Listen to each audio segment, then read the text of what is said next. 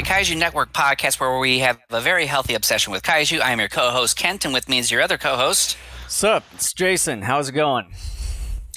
We are doing the commentary on the brand spanking new Godzilla vs. Kong today, and we figured, hey, it's on HBO Max for 31 days.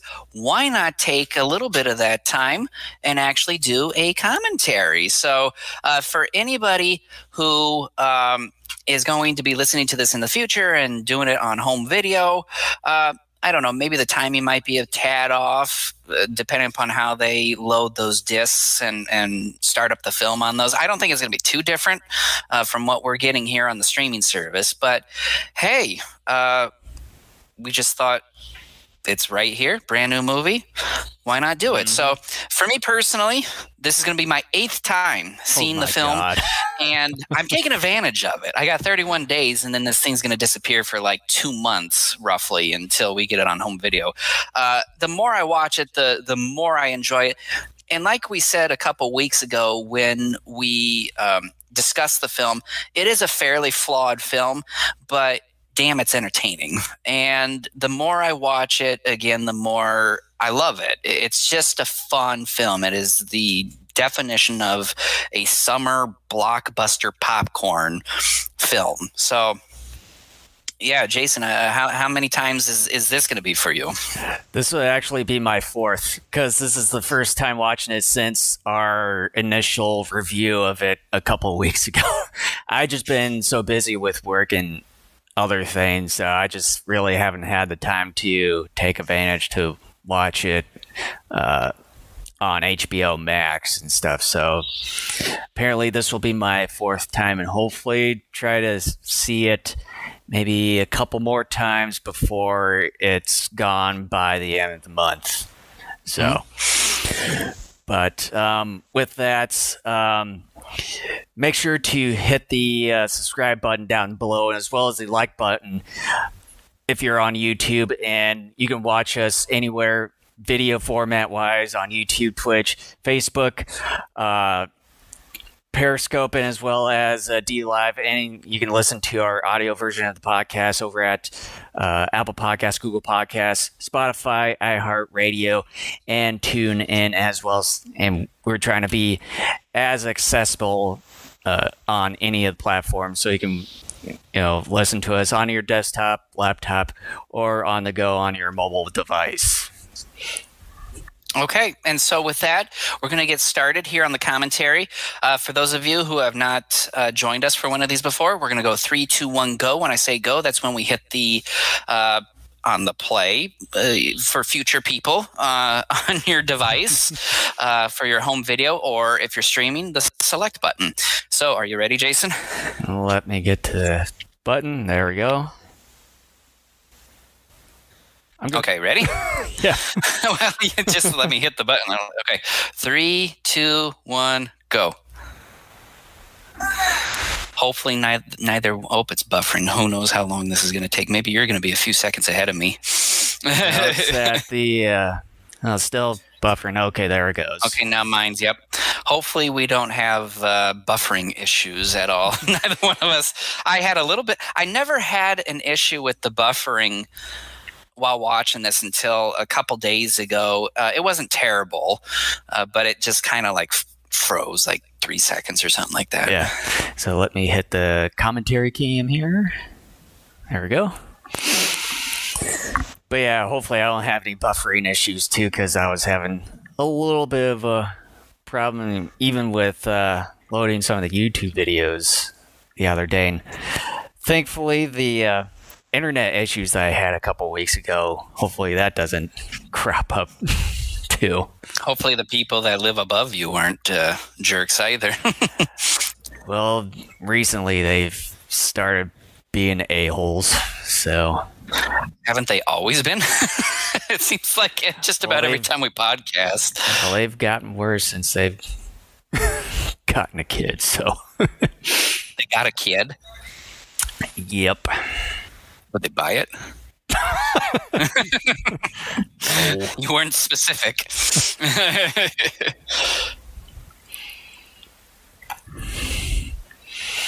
I like this particular design of Kong.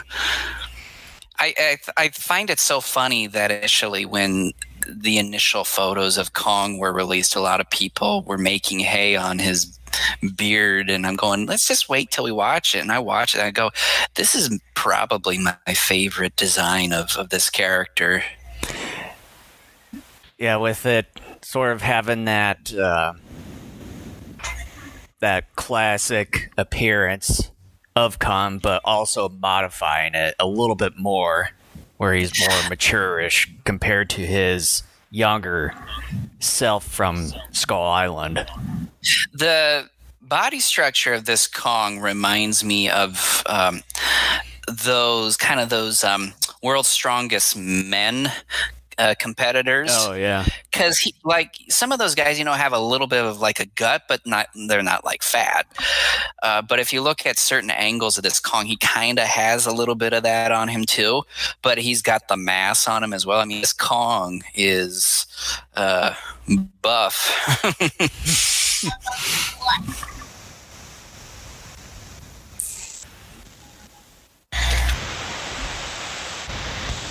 I'd kill for a body like that, actually. Instead, I'm this tub of I can't believe it's not Kent. Like I was seeing, like you were showing some of those memory photos on your Facebook, and it was like, boy, I can't believe how skinny your neck looked back then. Yeah, you shit. Thanks for calling me fat. I'm already self-conscious. You jerk. I blame my kids. Well, you called me fat, but... By the way, one of the things I would have loved to have had, even if it was a quick, flashback, my voice is cracking here. I would love to have had some visuals, if not even some more storytelling on the capturing a Kong, building this containment center, and what have you, because this is supposed to be taking place. I think it's 3 years after. Yeah, I think 3 years after the events of King of the Monsters. How in the heck could they put that containment center, something that big, together in 3 years? Like, I would have loved to have seen. I would have loved to have seen just some of that backstory. Yeah, I was thinking of that myself. Was that how were they able to get Khan? How were they able to capture Khan and put him in this containment area, like you mentioned, and especially how this huge storm that's engulfing Skull Island, how that happened. I would like to have seen a flashback story on it. Well, yeah, and I mean, lip service, having some of that being mentioned is better than not, but it's still not wholly satisfying. I love this universe so much that I just want more. Mm-hmm. By the way, too, just like most of these opening credits to these MonsterVerse films, there's so many different little fun nuggets of information and Easter eggs in here. Like, you get a moment just to kind of pause or see if you can somehow slowly go through these credits. There's some interesting stuff there. That's the one thing I would like to try to do one of these times, is pause literally every second, especially when they wide out some of those areas for the credit areas, and see what they actually say. Yeah, like they just show Godzilla like lifespan and some other information. Titanis Kong, 104 feet tall, 158 tons. Yeah, I couldn't quite catch everything there. Cause of death, disembowelment.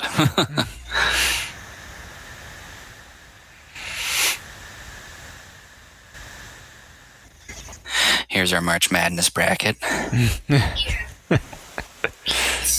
Again, I still just am kind of disappointed, though, we didn't get even in something like a quick flashback, Godzilla versus Kong, that we just didn't get more, because that was one of the things so many of us were looking forward to. If we didn't get it in King of the Monsters, so many of us thought we might get it here, and we didn't.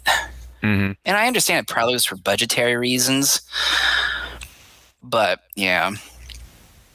And I also like how they incorporate the Super Eye-esque type of effect with the light streams and stuff before the title reveal in the credit, as well as when they are traveling to Hollow Earth. I think that was a nice touch. Yeah.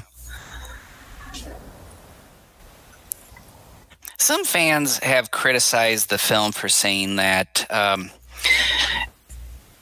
one of the things that they dislike about the movie is the fact that the movie says you gotta believe in conspiracy theorists and all that. And I'm going, well, no, because sure, this guy, Bernie, is a conspiracy theorist, but he's not one of those crazy conspiracy theorists where he's out there trying to destroy the company or burn it down. He's trying to do some investigating. You know, there's one thing where you have conspiracy theorists who are out there trying to really damage a group of people or something, and then there's other conspiracy theorist kind of like Bernie where you're trying to just figure things out. You got a hunch and you're trying to dig some things up, and then if there is some bad stuff, then you're going to expose them. There is a difference.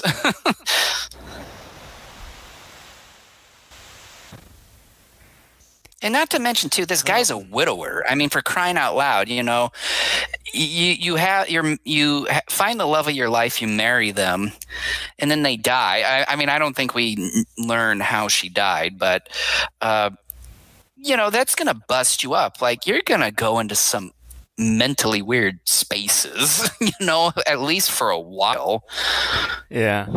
But as far as trying to expose people, when you're mentioning about earlier, I mean, there's going to be some people involved that you're going to try to expose, and they'll try to do anything to ruin you or possibly harm you, and sometimes you have to defend yourself and trying to... I find it funny, though, that some of those people who complained about it,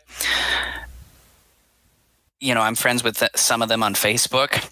Some of the same people I've noticed over the years have, you know, talked about their own conspiracy theories. So we all have our own conspiracy theories.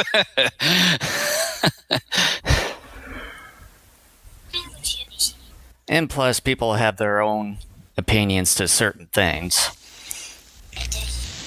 And I think a lot of things, too, that sort of have to at least respect on what they're trying to get at, but also, I mean, you got your own opinions of other things, but besides the point. Philosophy, DAIKAIJU Network. Now, this is one thing I am disappointed we didn't touch upon, because we touched upon so many things in the discussion. And this led to a theory that maybe the Godzilla that we see throughout this film was actually Mechagodzilla in disguise. What do you make of, or what are your thoughts on Godzilla's eyes actually glowing in this film? I just think, from what we've seen in King of the Monsters, that after the whole reviving him part and him consuming all that nuclear energy from that aftermath, I think it sort of overpowered him more, that some of that radiation is, you can kind of say it's overflowing a bit. So I think that's sort of part of that whole aftermath from the previous film. But I thought, by and large, that all of that energy left when he turned into Burning Godzilla and used the nuclear pulse. But I think there's still some remnants of it, because I mean, and I think that they mentioned this too in the 2014 film, that these Titans live off of a lot of the radiation and stuff. I think particularly more on Godzilla, because with there not being as much radiation today as it was maybe possibly millions and millions of years ago. I mean, where is he going to get some of the radiation today? I will say this. I think his eyes glowing are gorgeous to look at. I like looking into your eyes, Godzilla. But I don't necessarily like it when they glow almost all the time. I think if he's going to shoot his fire, then yeah, I think maybe that works. But I think them glowing almost all the time is a little much. Considering by and large, like, it didn't occur in the previous films. Again, yeah. I still wish we had spent more time with this character, Godzilla. I mean, they could have done more with Godzilla here. I just wanted to see more of Mike Keaton.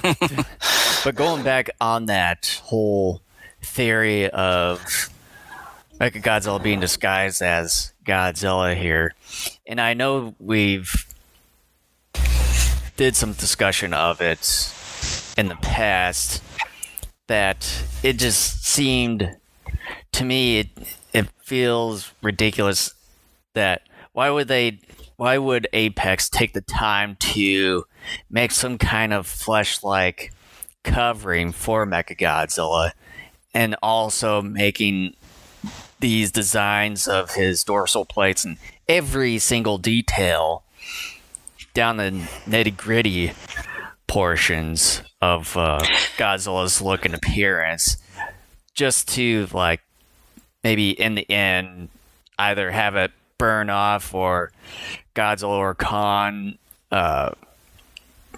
revealing it, the exoskeleton version of Mechagodzilla. To me, it just feels it would just be too much. Well, I have a theory on that. Oh, I wish what I should have done is save that picture where they were making fun of the people who said they thought, the Godzilla was Mechagodzilla. Mm-hmm. And so what they did is they photoshopped the Godzilla and did some tweaks, and they said, this is what your Godzilla would have looked like. And like, Godzilla was incredibly skinny, like the Mechagodzilla in the film, and it had like the four fingers like in a rectangle shape. Like, it was ridiculous looking. But my theory on what you were saying was that I thought, okay, if these people are correct in saying that the Godzilla we see throughout most of this film is indeed Mechagodzilla, the reason why I think Apex would do that is because they hate Godzilla for whatever reason. Like, maybe the person has a personal deal against him or whatever.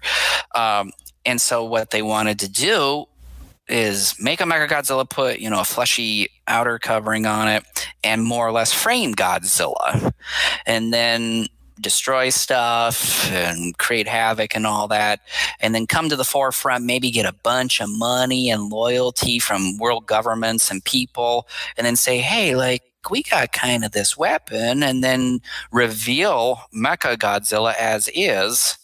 And then when the real Godzilla showed up, everybody's hating on it, and then they send out the mecha, and then they get all the world's armies or whatever going up against Godzilla at the same time that they're sending out Mechagodzilla. Like, I thought it was about kind of like what the aliens did in the 1974 film, framing Godzilla.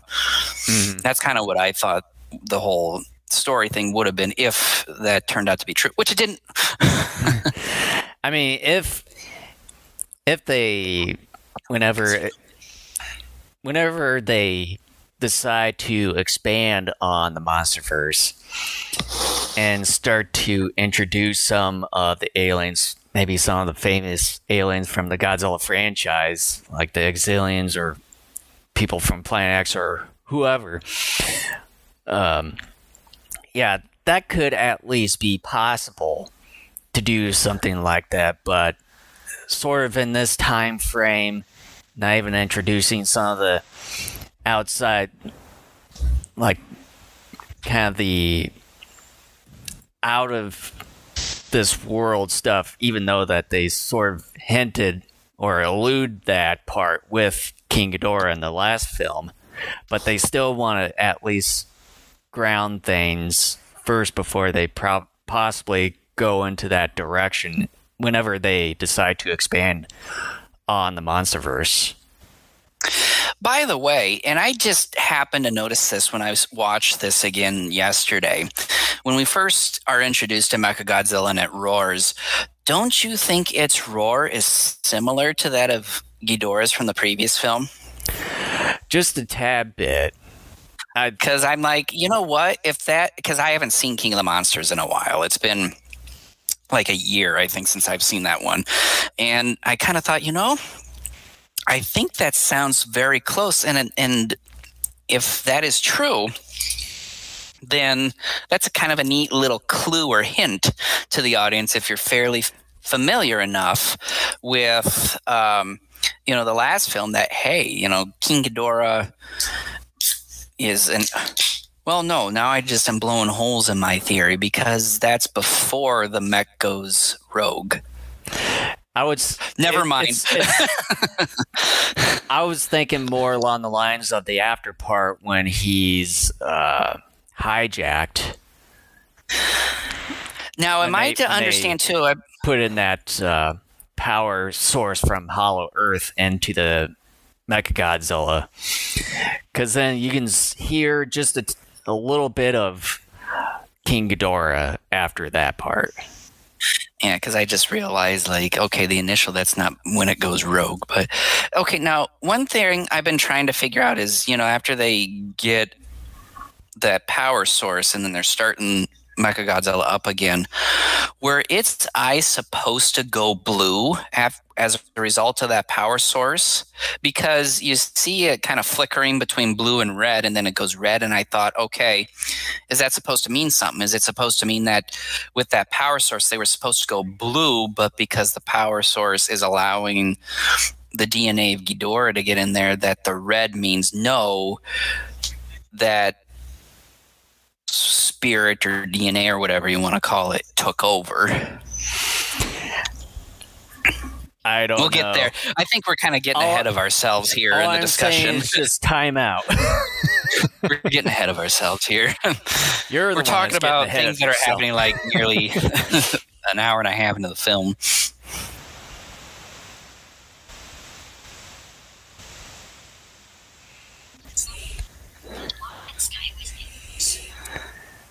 And here we are back at the Skull Island containment. I do like this little girl, Gia. She's a cute little girl. Apparently she's making an appearance at one of the, I think... Pensacon. Yeah, Pensacon thing. I think next month or June. She's going to visit the ruins of the Apex facility there.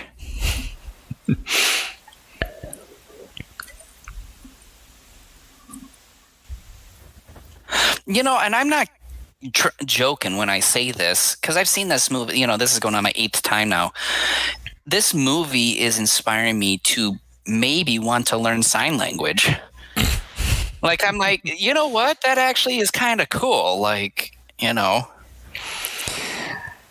Yeah, here's me trying to teach myself to do Japanese over the years, and I'm trying to do that too. I've got these guys. There's a certain point to where I just stop, and there's just a big gap in between where I just have to start all over again. When my wife got me Rosetta Stone for Christmas back in 2016, and I upgraded my computer to run it. I initially there for the first, 2 or so weeks after that was working on it. And then sadly I got away from it because I was doing some volunteer work for a little while at that time. And then of course, my son was young. We had our daughter who was on the way, and just the volunteer work and then raising two young kids got and is still getting in the way of, and not to mention too, there's so many other things. Like I got all these books that I want to read too, so I've been dabbling in some reading occasionally. I've got all these movies and shows I'm trying to work on too, in terms of watching, and I got a ton of video games I want to play through as well. Yeah, I was trying to teach myself through the Duolingo mobile app on Japanese and stuff. And I was doing pretty good, but yeah. I've got the Rosetta Stone. And then before I got that for Christmas earlier that year, like 3 or 4 months before that, I got this really nice set from my local bookstore.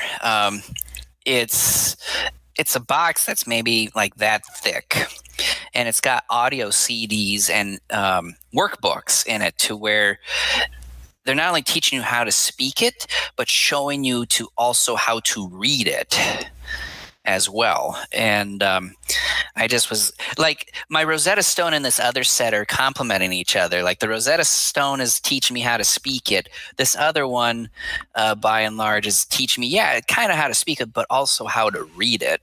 Mm-hmm.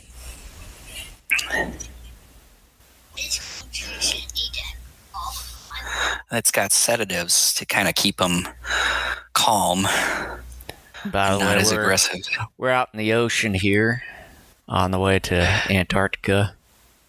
This movie moves at a brisk pace, and I think we had said a couple weeks ago when we discussed the film that this is the shortest out of the MonsterVerse. Yeah, just 7 minutes under 2 hours. That obviously includes the credits. So probably have to minus at least maybe 7 to 10 minutes more of credits, or 5. So basically it's under an hour and 50 minutes. Yeah. That's the thing we keep forgetting, is that, when they say a movie is this long, they include the credits. Mm-hmm.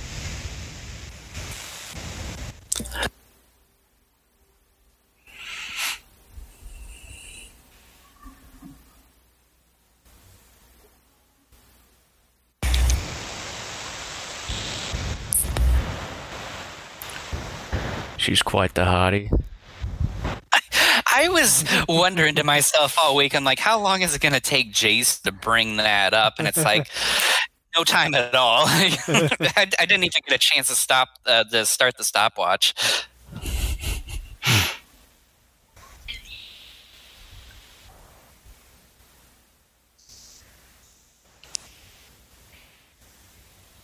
The visual effects in this film are absolutely gorgeous.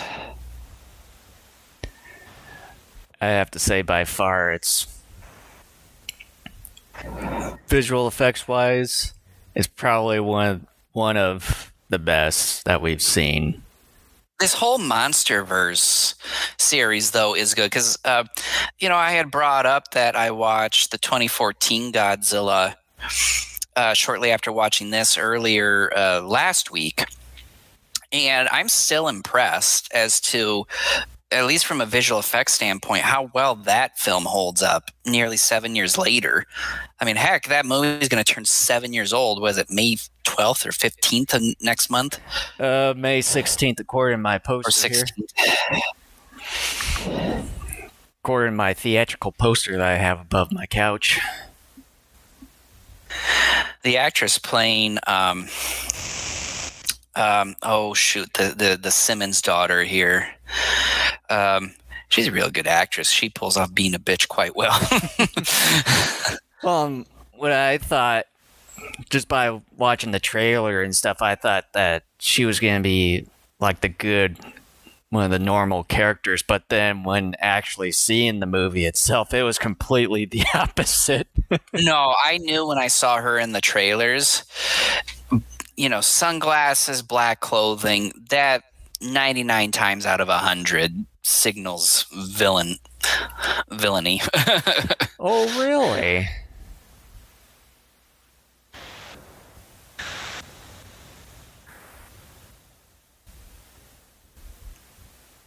I should probably. The score for this film is magnificent as well. I own the soundtrack. I haven't had time to listen to it, but of course, again, I'm going to brag about how many times I've seen this film. But having seen this film a number of times, and also paying attention to a lot of the musical cues when they come up, it's a gorgeous score. I don't understand some of the complaints people have about this. It is really good. And it's the expression here Kong gets when he has a roar about his change here come up in like 2 seconds is really heartwarming or heartbreaking right there.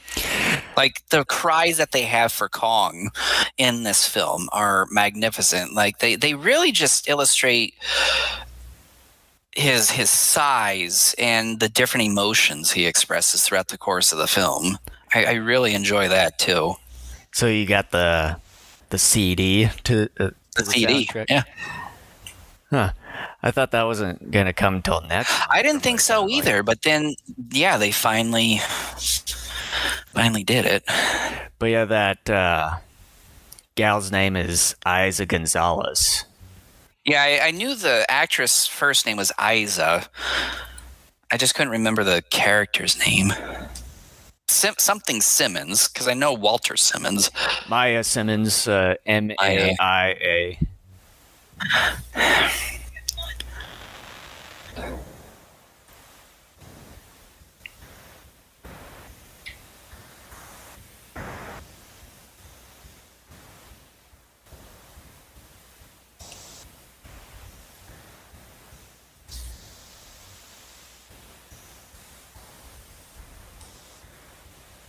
I like the little detail, if you noticed it, like his eyes were kind of going back and forth between the two.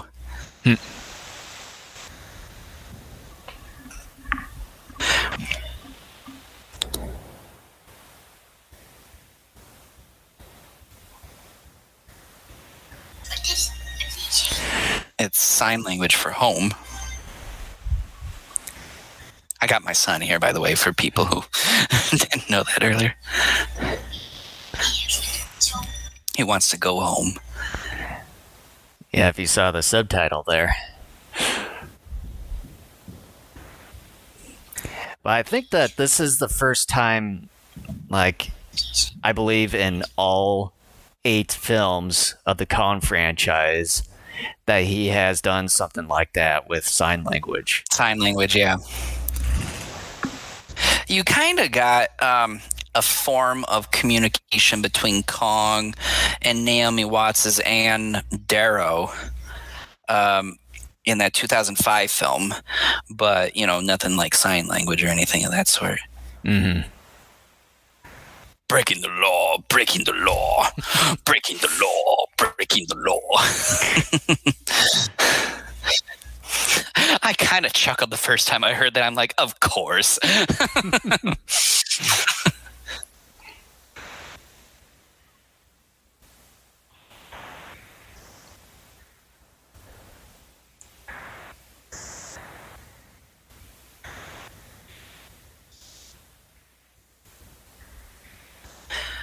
It seems like Madison, and probably it's obviously due to the fact that her mother's dead, and that probably has traumatized her to some extent, and the fact too that her dad doesn't seem like he's never around anymore. But she comes off as very just angry and prone to just anything, to buying into just about anything in terms of theories and conspiracies. But yeah, you don't really see Kyle Chandler mainly in this entire movie. Only that is weird. Like, yeah, was he working on a different film at the same time? Let me see here. Because I just thought that was weird. And I kind of had the feeling through the trailers anyways that, yeah, he wasn't going to have a big part anyways. But going through the film, I became even more shocked that he's barely in this thing. And I really am disappointed by that. Like, I really would have liked to have seen more of the Brodies. And I know a lot of people didn't, but I did. Okay, I'm the exception. But then since they didn't go that route, they had the the Russells here, and I thought, okay, well that would let's have some sort of continue, and we do with Madison here, but it just would have been nice to get deeper into the character stuff. And I know that's not what a lot of people wanted. People wanted the monsters fighting and all that, and I get that too, but I don't, it's kind of like, I want some, I want some more depth. I want more. I think apparently it's showing that there's one movie in between 2019 and 2021, which both of those were obviously the Godzilla films here, and it's called Midnight Sky. So I probably would have to assume that he was working in that movie while they were in principal production or principal photography with this film. I got the novelization to this movie, and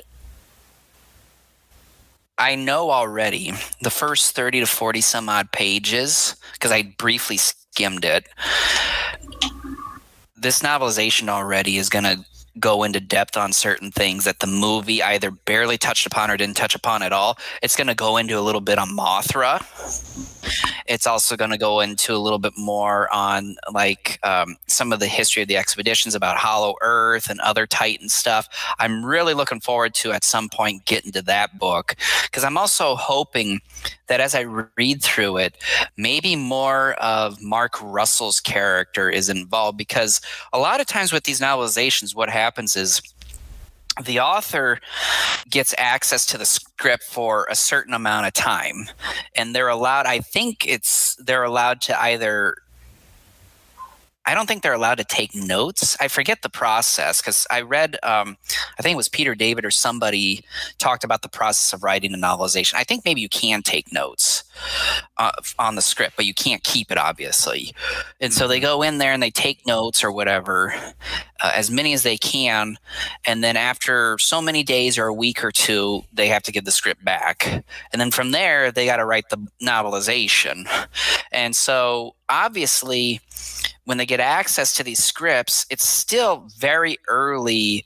They're either just starting production or they're very early in the production process. So anybody who knows anything about filmmaking knows that either through editing after the film has been shot or through the process of filming, things are added or eliminated altogether. And so I'm curious to see other material in the book is different from the actual film. Well, it's funny that you mentioned about the book sort of goes into depth about Mothra, that there's some rumors as far as even though that Adam Wingard said that there's I like this, by the way. The post-credit scene that was just inserted within the film.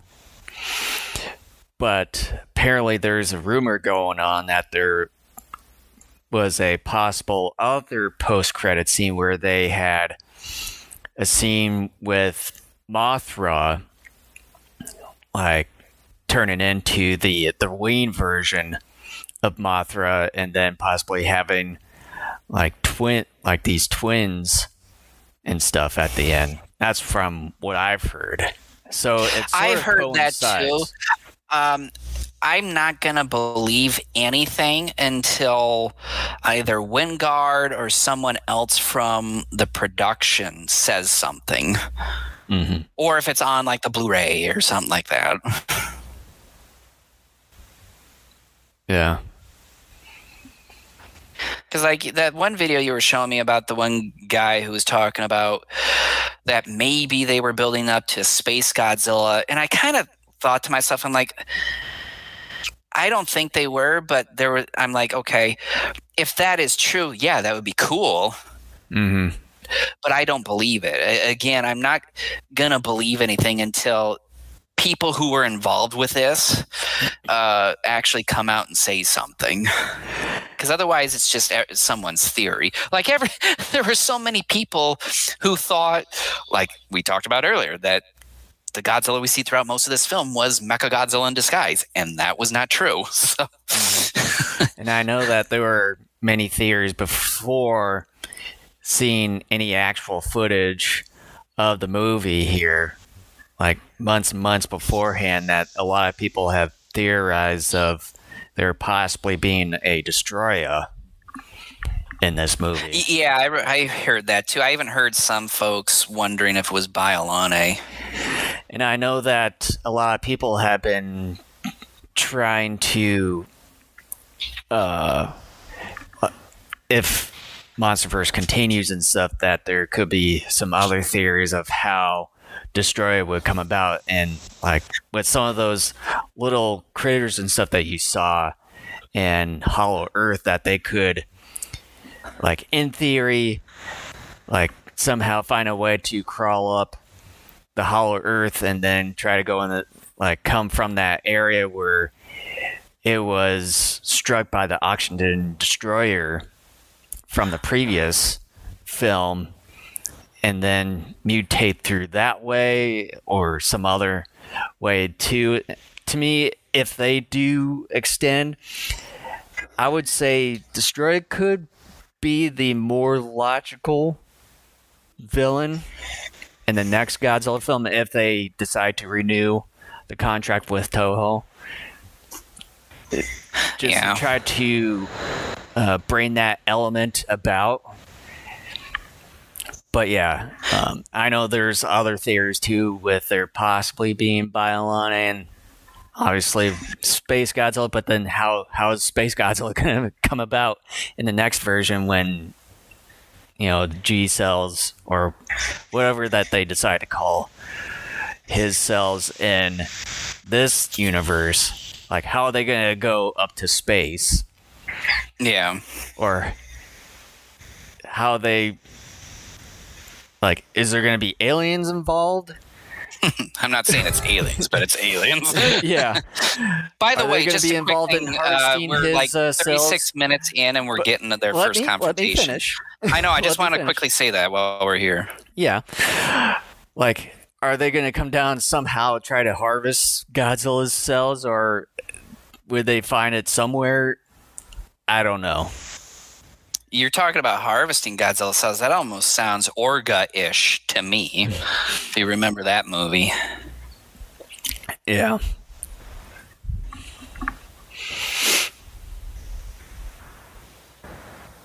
I thought it was a neat little touch to have, you know, half of that ship's, you know, anchor attached to Godzilla's tail, and that's sort of a nice little visual telling of not only where Godzilla is, but sort of how close he is to the surface. Mm-hmm.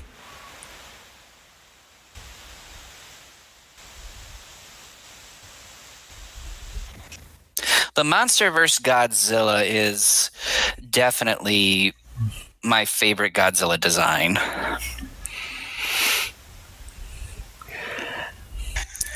Kaboom. Yeah, I really do like it. And then along with the 84 version of Godzilla, I really like that design too. There are a lot of Godzilla designs I like. There aren't too many that I dislike. I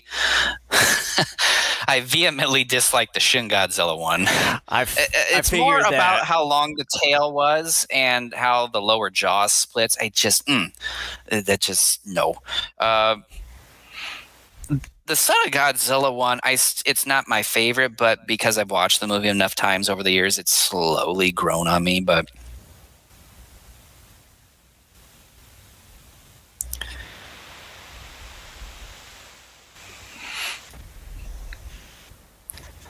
interesting juxtaposition there.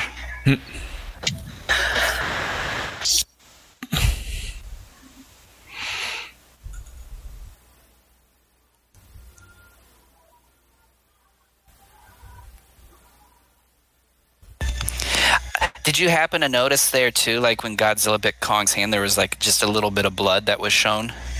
Yeah, I did see that.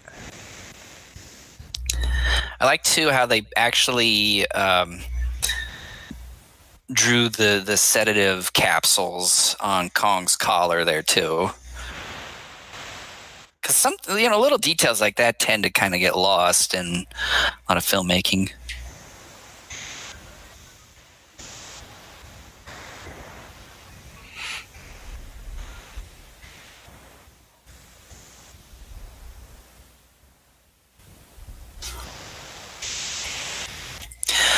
Now, didn't you hear something from some people saying that this whole sequence was like 18 minutes long? No, I've not heard of.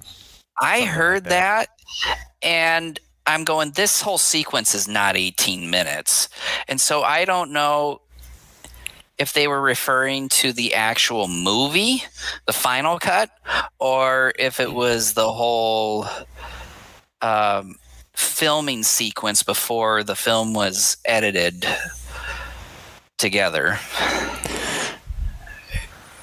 Yeah, we should one of these times do some sort of timer and check to see how long this actual sequence is. I gotta just take a guess. I'm thinking this whole sequence is between 8 to 10 minutes. I like this shot. I just really like it. Just the details and just kind of giving you the human viewpoint a little bit. Smack. Godzilla's like, oh yeah, boom. And then Kong actually falls. Godzilla's like, yeah. By the way, I noticed... I would say not only from a human perspective, but also from the kaiju perspective too. Like getting on their level. But what are you saying? I realized you can make a drinking game out of this film. Here's the drinking game. Here's the drinking game. Take a drink every time Godzilla makes an attempt to use his ray, but he's prevented from using it. Like right here, we had the jets come in and get him before he was able to use it on Kong. Then we see it many other times later in the film where either Kong like hits him in the face right before he uses it or whatever. We see it like a handful of times too when he's fighting Mechagodzilla. Mm-hmm. He's trying to use fire and then Mechagodzilla like beams him or hits him or whatever. It happens so many times in this film. I actually find that a bit annoying. You're going to get really wasted towards the end there. Wasted? Aren't you? Are you already wasted? I'm just drinking LaCroix here.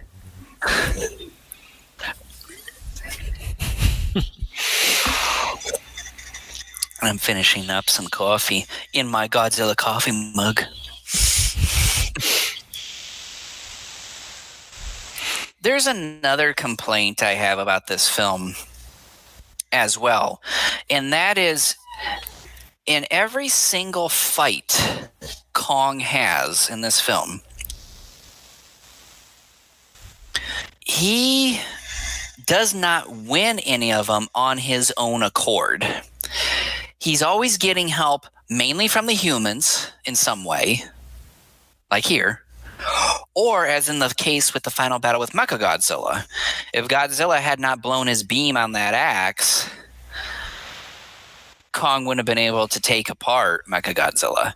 I am sort of disappointed by that because one of the things about Kong is that he's just a bad mamma jamma, and he doesn't really win a fight. Well, okay, I take that back. I just thought of one.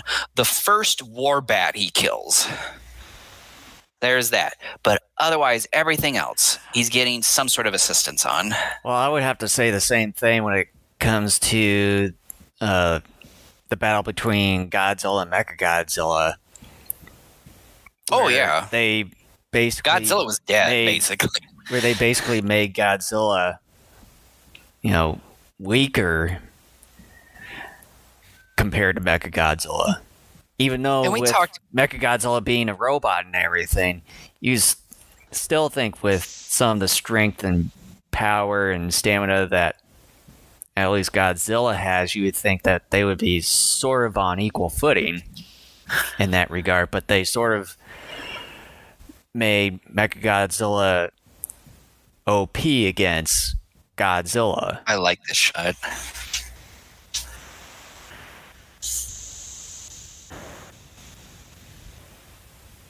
I like the facial looks of Godzilla's is kind of like, oh, fine, I'll get you next time.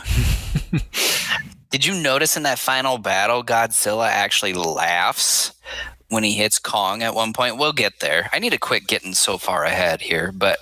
Yeah, dude. Quit it. I mean, yeah, and we talked about this when we discussed the film here a couple weeks ago, that was one of my issues. It's not nothing that hurts my enjoyment of it. Well, it dampers it, but it doesn't decrease it enough to the point to where like I dislike it or anything. But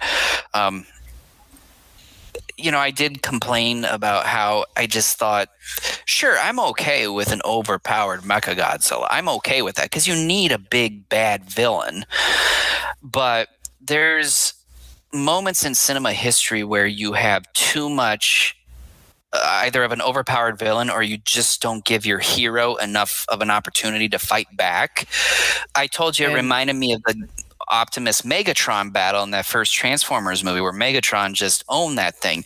The only thing Godzilla gets off in this battle against Mechagodzilla is an initial shove, like he shoves Mechagodzilla off, and then when he and Kong team up to ram Mechagodzilla through that skyscraper. Yeah, and that was sort of my initial criticism, was that to me they made Mechagodzilla in this film a little too OP'd to where Godzilla didn't really have much of a chance. I don't have the problem with the overpoweredness, but you could write it where your hero gets in several more hits. Because I saw when you watch the final battle, you look at it and you realize there were a few openings where if they chose to do so, the filmmakers could have had Godzilla throw in a few more shots, you know. They just chose not to. Yeah, and hence, that was sort of my criticism on it. Yeah. Is that they could have done more with it and at least give Godzilla a chance to put in some punches against Mechagodzilla.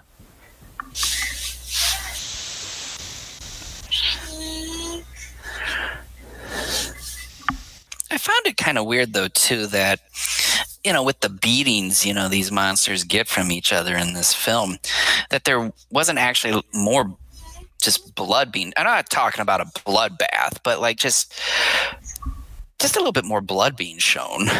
My gosh, Rocky IV shows more blood than this movie does, and that's a PG film. Well, and then with what we're seeing here right now, it's sort of kind of came to my mind, and I think I know it's going to go a little bit too far. But with Apex Cybernetics, that they have this tube transportation from whatever this location is here in Pensacola all the way to Hong Kong. Yep. I would like to know how many years it took to do that entire tubing system and how much money it took to do that. I'm curious, though, too. One of two things. Either how did they hide it from world governments, or if they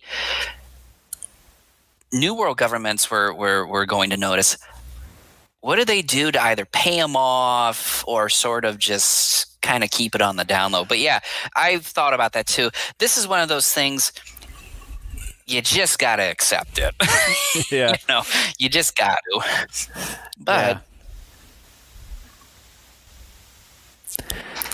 But also, I think it would have at least been nice that if they had something, at least having Monarch involved with it, with this movie. Even though that you sort of had it with Kyle Chandler, but yet that it's just Monarch is just barely involved in this entire film.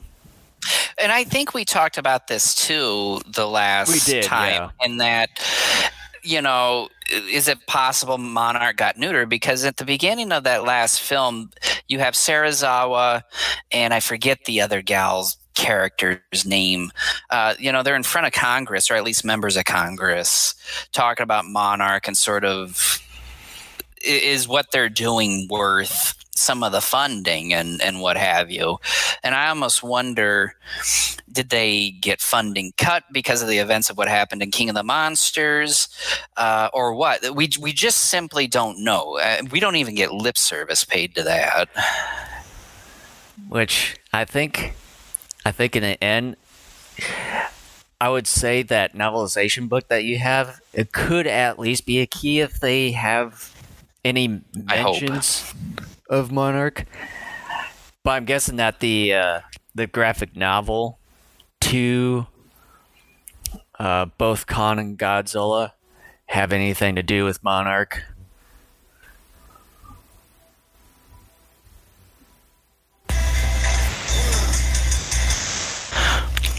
Lincoln says he wants a blue Godzilla.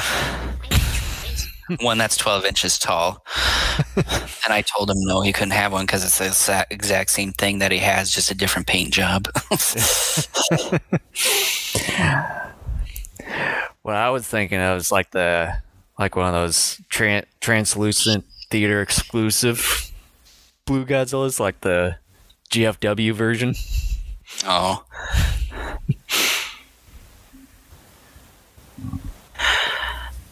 I'm curious because this is in Antarctica. Antarctica. And again, we don't know because nothing's said even. Is this built on the site of where Ghidorah came out of? Or is that elsewhere? I'm assuming it's in a different location. I'm assuming it is too, but because I know with the one Monarch location on Antarctica there from 3 years ago, that was completely destroyed. I don't know if they would have fast-tracked into doing rebuilding that entire area. Well, you saw how quickly they put the Kong Containment Center together. Although this is Apex. Well, but I'm assuming that with the containment, the Kong containment area, that probably would have taken several years to do over time.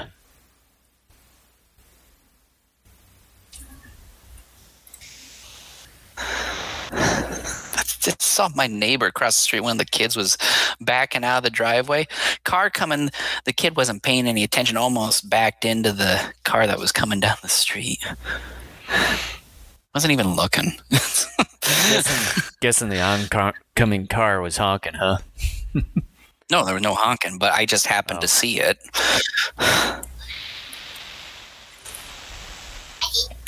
Well, then I would just say both would be at fault.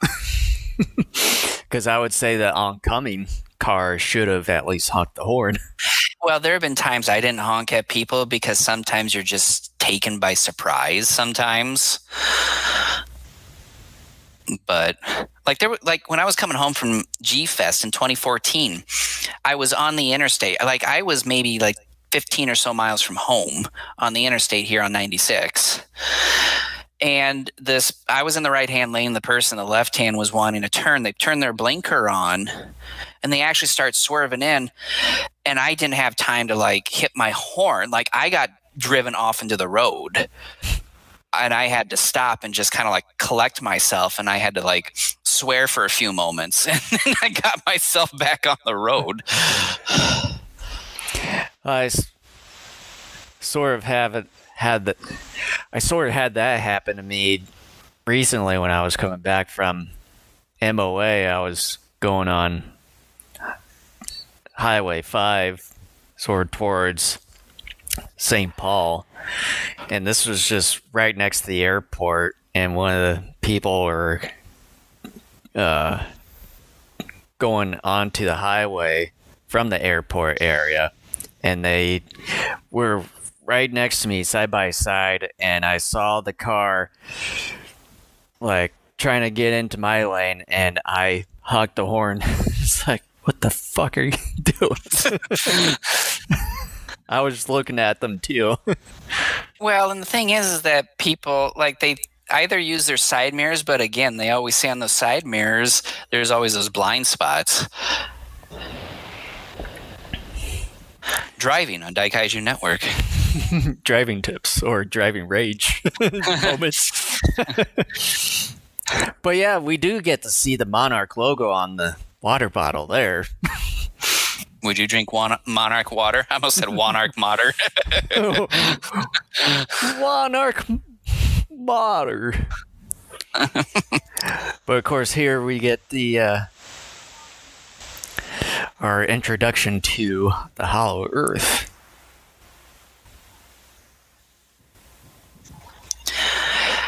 One quick nitpick I have about the whole Hollow Earth moment is that I wish more would have happened during Hollow Earth. Like, we could have seen Kong battle, like maybe some skull crawlers and or another creature too. You see, here's the Subaraya-esque light stream. Yeah.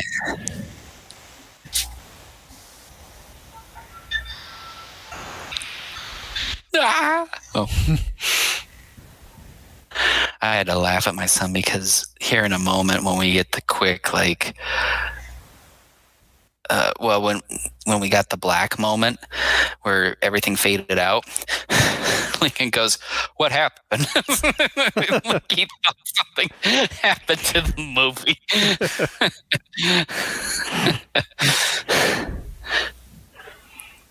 I remember there was a time, I think it was you and I went to see, I forget what movie it was, but we were in the middle of watching it, and all of a sudden, like, the projector just, like, went out, and everyone was like, what the hell happened? Yeah. I forget what movie that was, too. This was years ago. I do like how Hollow Earth is portrayed. I think it's really well rendered and realized. It's really cool how they did it. Up is down and down is up. But I didn't really think it just, I thought it'd be more or less like a globe thing that they were kind of showing within that kind of those the 3D rendering maps that they were showing earlier in the film. But here they sort of make it sort of like it's split, yeah, like that. And you were thinking there's land 360, yeah, but instead it's like 180, or like you're between, and then you got a gap, and then it's like 180. It's sort of like kind of you got two horizons. Oh, how would I put it? In between walls, I would say. It's sort of like that. Yeah, it's a gap. Where I thought it would just be more or less like an enclosed globe with some sort of like element or whatever wall. It is in the middle to have light. There has to be at some point because it's Hollow Earth. It's inside. It is contained somehow. Oh, smackaroo. Oh, I just now noticed the reason why that warbat died is his skull got impaled on that rock. Yeah, I noticed. I'm like, how did he die so easy? Yeah, I noticed that the second viewing is like, it's like how did he just die instantly? Then saw it the second time. It's like, oh, okay. So that's how. This is cool. Having something like that with the warbats, they suffocate their prey. That's cool.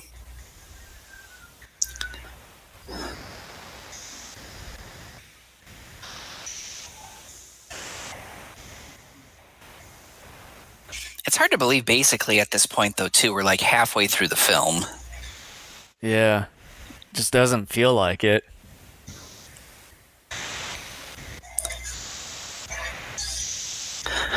Kong's fights are always vicious. It's like ripping of heads and all that stuff. Yeah. Because sometimes when things die, their eyes don't always close.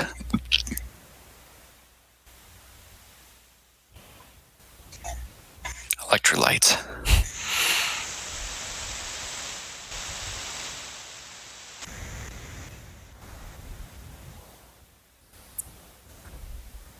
Yeah, these sort of critters that I was talking These about little critters, earlier, yeah. as a possible theory of some people were talking about them being Destroya, a precursor. Now, this is the Lord of the Rings deal, basically the rest of the way. That and maybe 007 Skyfall with a sort of landscape. I do wish we could have seen just a couple more battles or something like that here. Because the Skullcrawlers came from Hollow Earth as well.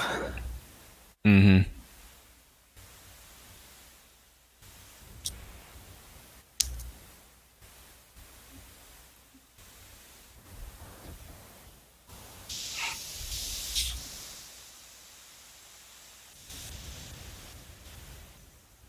So he's at that separation It's line there. I would say it'd be interesting to know if that rock formation right there, Right. where it's kind of like this hand, Yeah. if that's a natural formation or if it was man-made.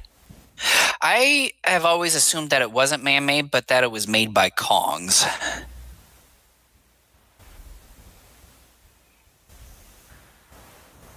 Because, you know, that's so much like a hand. That just cannot be a natural formation. Well, with it being rough and stuff, and when we get to that whole main layer where Khan sort of like announces himself as king, like, was that? Could that have been possibly made of from Khans, that whole entire area, or man? Who knows? I don't think man has been in Hollow Earth. Man attempted once, because we heard, you know, about Nathan's brother, odd number of years earlier, trying to make an attempt, but then they died. My understanding is man has not successfully made an expedition into Hollow Earth until this point. Because they were talking about the inversion of gravity and how trying to handle that was the biggest problem, which is why they got these heaves. But I wonder if the power source within the Hollow Earth could at least be a key to something that they could have used maybe many, many years ago. Well, yeah, if there it's were the humans same in sort the Hollow Earth, that there could have been something. I mean, if they plan on expanding the whole MonsterVerse, that they could maybe try to expand into that whole area. Who knows? What I would like to see, and like I said, I think my novelization will at least touch upon it. I would like either a graphic novel or even a novel where all it is sort of a history of man discovering, or not discovering Hollow Earth, but theorizing about Hollow Earth and somehow figuring out that, yes, the Earth is hollow and trying to figure out how to get there. I think that would be an interesting story to tell. Mm-hmm. And now, my mecha. I mecha you. No, my mecha. No, it's my mecha. No, dipshit. I love this Mecha Godzilla so much. So do I.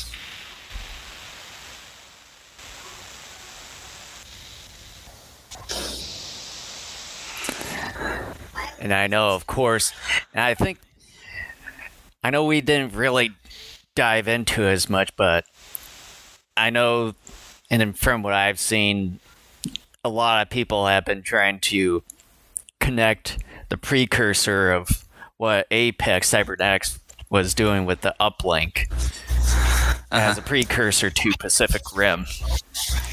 Yeah, well, and I think too they've been saying Guillermo del Toro really ever since the 2014 film has always been trying to work with Legendary to get the two universes together. Yeah, I know he's been a big proponent of trying to do that. To be perfectly honest, I wouldn't want that. If you want to do that in maybe an anime or something, sure, go ahead, but I don't want it in a live-action film.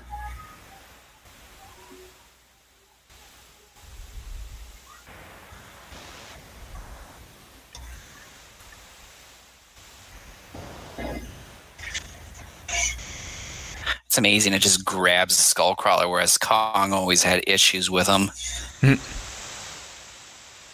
Ah, man, like, I feel bad for that Skullcrawler. Yeah. I feel bad.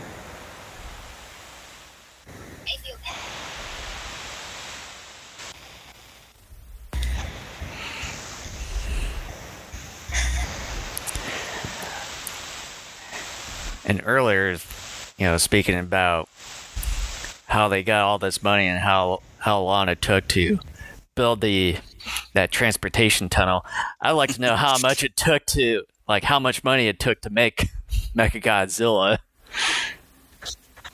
I don't, you know what? This guy is just filthy rich, and he's got so much money to spend. He just needs some hobbies. So,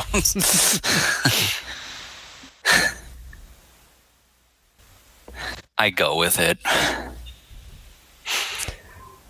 I like the fact, too, that with the Mechagodzilla hands, that they're kind of like actual graspers and not hands, because that makes more sense. It makes sense from a design standpoint and just from a combat standpoint, too, because you're going to have a better grip on things if they're designed the way that they are here.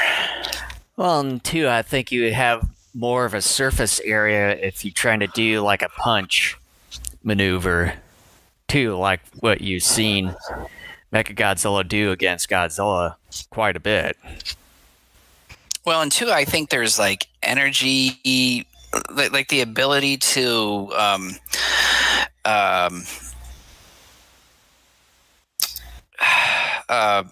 transfer energy to like the ends there and turn it into like sort of a energy ball as it's making the punch, because that's kind of what it looks like at the end too on a number of occasions when it's punching Godzilla. It's almost as if some of that energy is coming down to those appendages as it's punching him. Mm-hmm. We're nerds.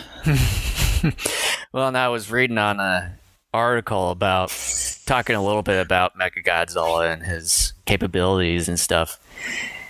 And from what they were saying, that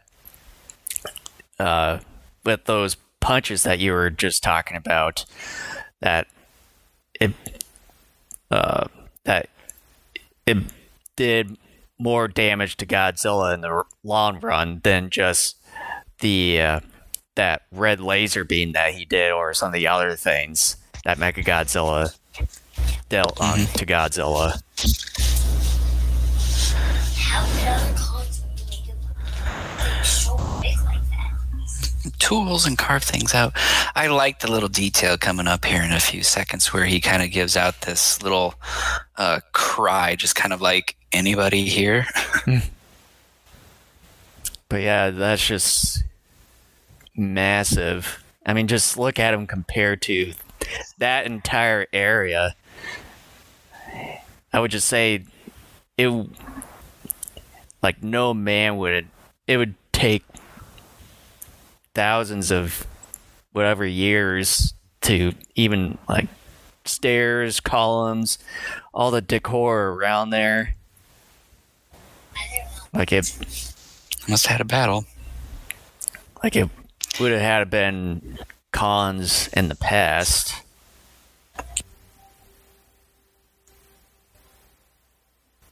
Now, what do you think that is? Do you think it's a war bat or something? It seems too large, and the skull is too wide for it to be a war bat.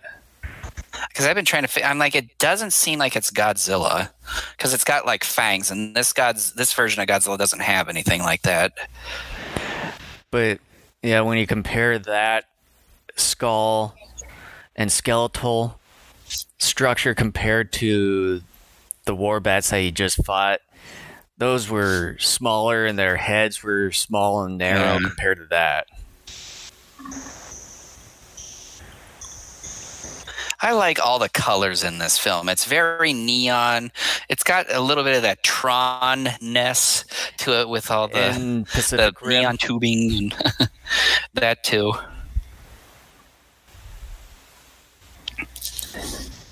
King of the Monsters sort of had something like that too, but it was more in the representation of the kaiju when they were solo.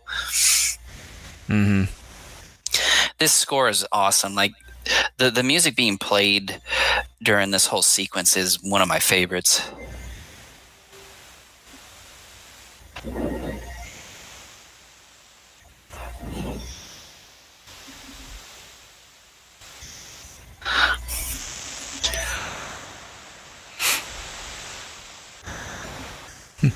Look at me. I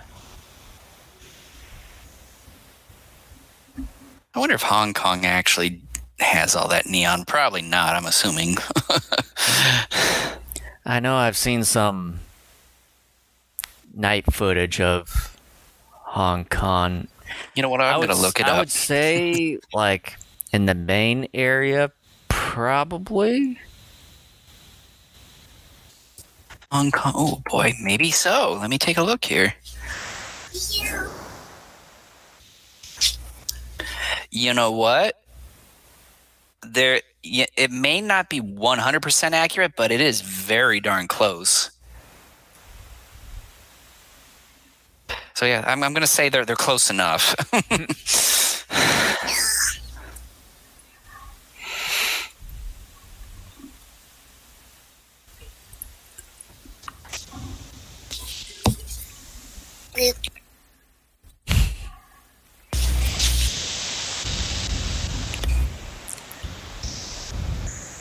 Man, I can't believe we're already getting close to the Hong Kong battle here. Well, yeah, this is one of those movies that I consider to have not just fast pacing, but a weird way of dividing up its acts.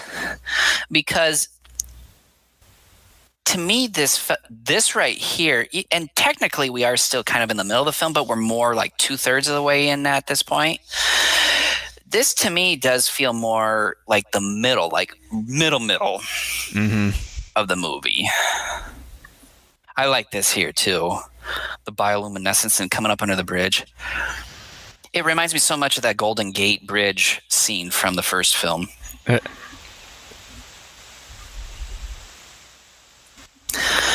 It took him 26 years, but Godzilla returned to Hong Kong. Yeah, I kind of thought the same thing myself when I watched this last time. It's like, it's been since 95 he was last in Hong Kong. Now it's supposedly his last film. Although it's, I don't think I can't, again, it's been a while since I've seen that movie. I don't know if we understood why he went to Hong Kong in that film, but it almost seemed like he was just there just to bust crap up. Here, he's actually looking for Apex or whatever sent out that signal. He's not intentionally going around trying to destroy it necessarily. Mm-hmm.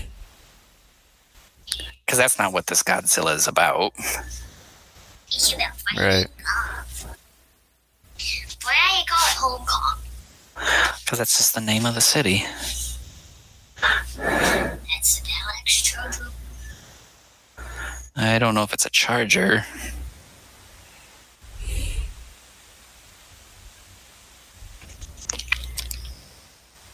I would say it'd be more or less like a charger. Look like other axes there. Yeah, because you got other axes there, and once you complete all of them there, that they charge one another, it seems like. I didn't realize that until now there were multiple axes. Well, I knew that. So wait a minute. All those like dorsal spines are other axes? Is that what that's supposed to represent? That's what it looks like to me. Holy mackerel. And again, it took me 8 views to notice that. I basically knew it almost the very first viewing. It's like, hey, there was another X right next to that other one that you just put down.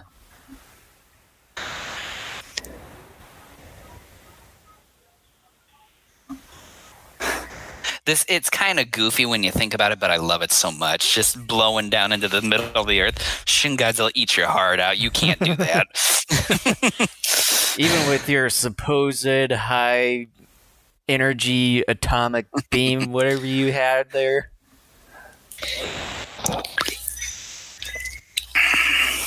We get some sort of transformer here. Oh, I mean, robot. It's kind of funny. Kong's like, huh. I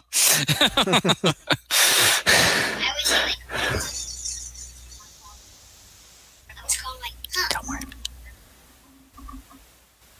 It's that simple. You can just claim it. Be like, that's my property. Is that... I'm not going to go there. Well, if Khan has anything to say about it.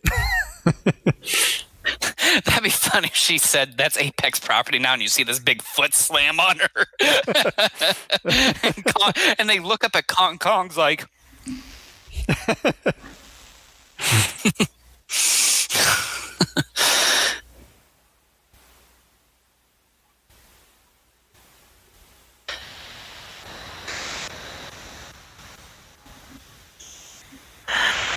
These things are so ugly, I love them. That sounded like an oxymoron. Well, they got a cool cry, and they got like this rocky, jagged, like hunchback, and yeah. Or like I would say Godzilla-esque dorsal fin look on their back. Ancestors of Godzilla. Because, I mean, if you look at it closely, they sort of have like that dorsal fin-esque. A little bit, yeah.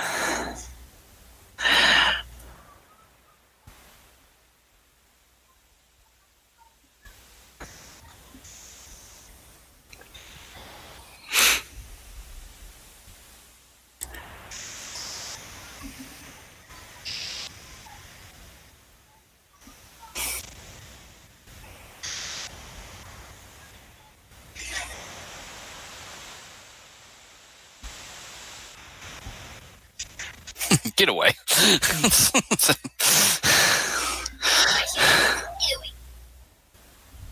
So ugly and cool.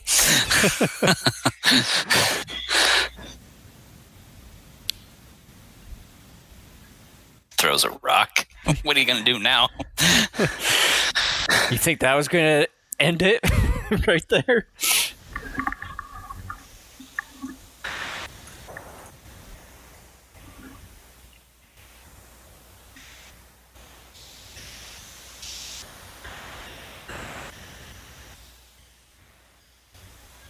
I like that shot there.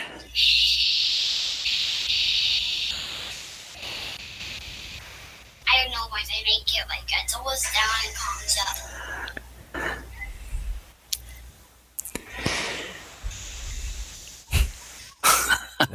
That was the wrong move right there.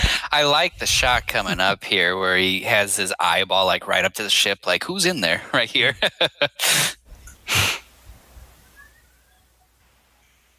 Nothing brings joy to me in a movie like a necessary death. And I like how I just liked his expression after he crushed that. It's like he was a total Chad doing that.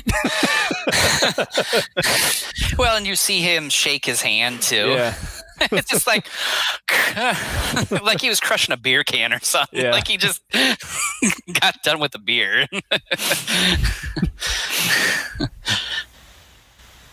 I like this. He's sliding down with the axe.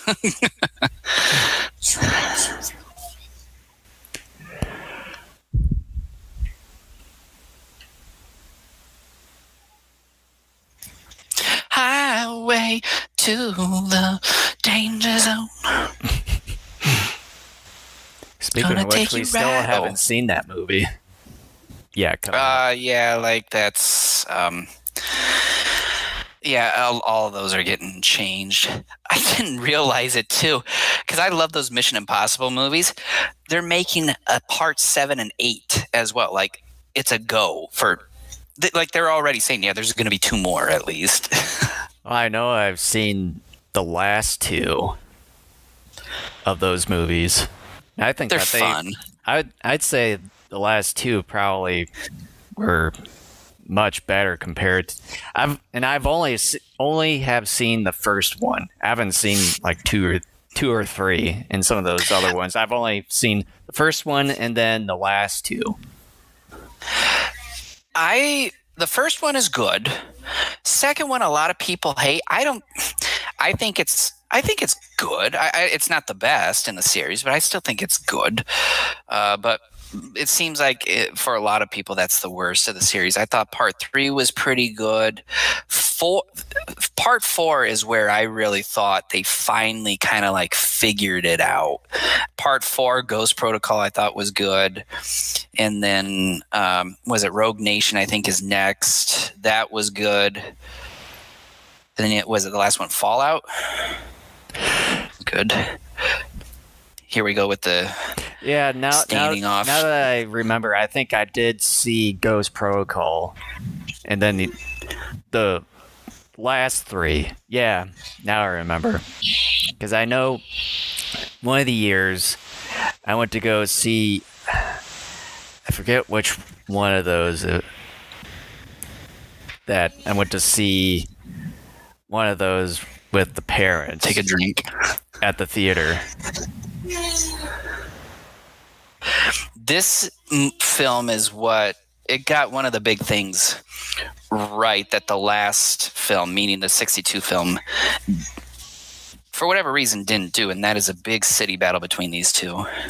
Mm-hmm.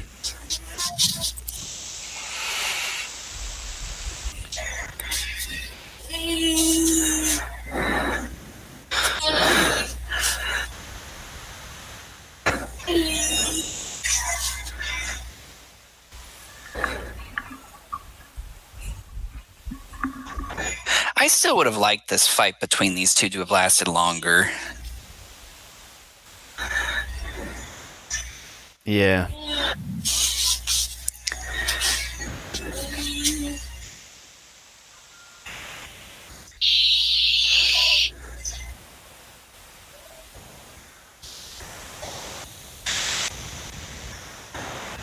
I really do love the color palette of this film.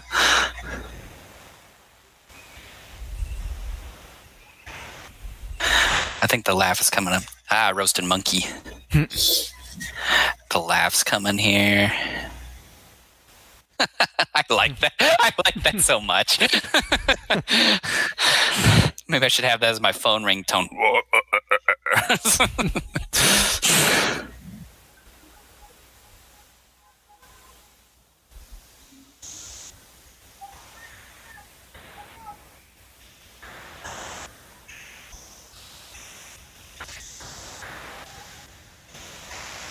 This is almost like a theme park ride here. Speaking of theme park, they're going to make the very first permanent Godzilla-themed ride over in Japan. Yeah, I knew that was in the works for a while. I'm not sure what theme park is going to be doing it, but yeah, they just recently announced it. And I think from what I heard that they're going to be using the MonsterVerse version of Godzilla in it. That'd be great. But from what I saw on the concept art that they show, along with not only him but Ghidorah as well, it seems sort of like a hybrid between the legendary version and the Toho version of Godzilla. That's interesting.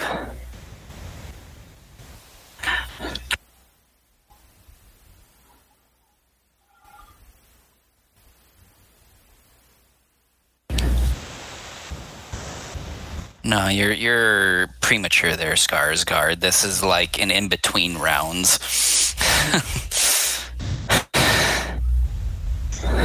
And I just want to emphasize once again to all you Team Kong folks out there, Kong doesn't win any battle against God in this movie. We win, you lose.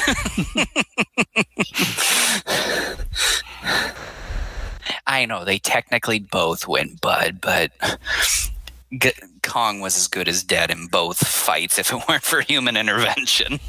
Yeah. Excuse me. That's what I said, pal.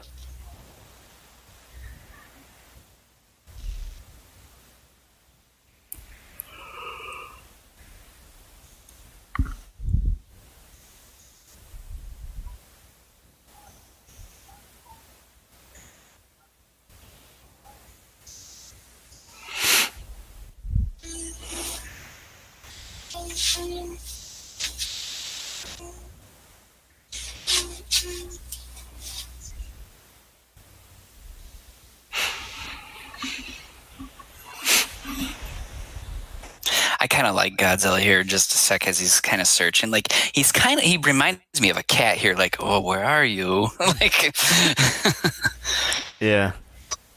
Kind of like Remy. And Kong's just kind of hanging out. I would think that would hurt as Kong landed on Godzilla's dorsal spines there. Like, that would have to hurt, I would think. I sort of thought about that a while back.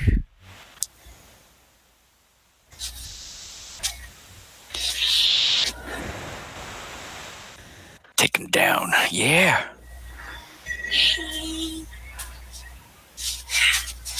There's a dislocation.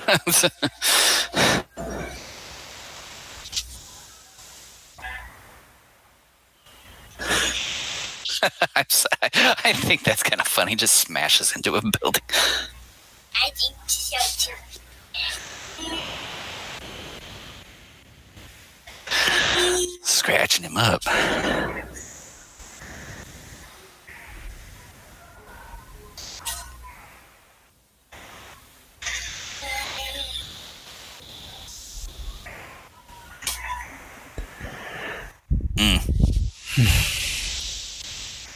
Cracking them ribs and all that.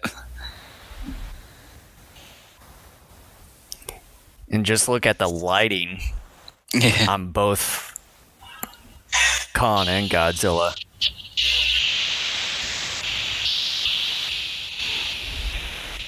This is kind of funny a little bit. Kong initially is kind of like, fine, I'll yell at you too. I just wish I could voice all like that.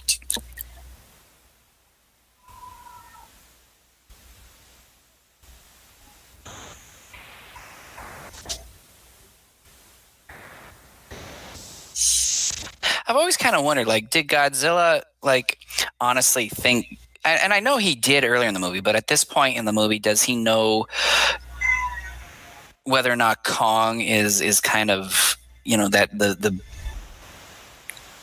thing that's sending out that signal, or does he realize there's something else out there? Because I've always thought it interesting that he never just finished Kong off. Like, I think he knew he had Kong beat for sure, but that he just didn't, for the sake of just completion, finish him off, you know? Yeah, I'm not entirely sure if that was sort of the thing that they were going in that route. Leading up to the point of Mechagodzilla escaping on his own, and then, you know, what happens after that. To me, it seemed like Godzilla maybe just isn't like this, you know, this bloodthirsty killer. Yeah, that the moment where it's like, okay, is that supposed to mean something? Where it changes from blue to I keep red thinking there, it's supposed to.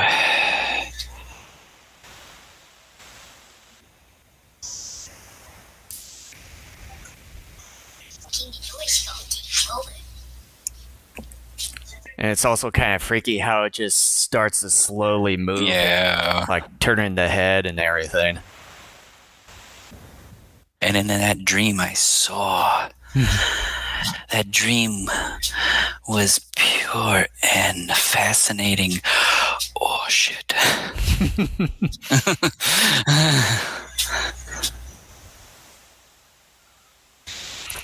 Someone. Oh, yeah, it kills him. He's not getting up from that. How did that kill him? It's a bunch of electricity shooting through you. Or did it? Because we never really know. Part 5 is him coming back, and he's like partially burnt, and like he's got like Scarred. one eye that's glossed over, and we're just having fun here. But again, you can't hear what's going on here. I like Godzilla's face there. He's kind of huffing and puffing, like, oh.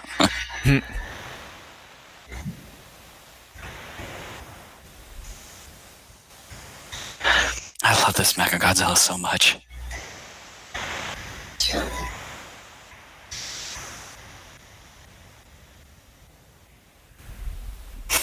It's a Mechagodzilla, Mark. Idiot. That'd be funny if his colleague said that. Duh, don't you know?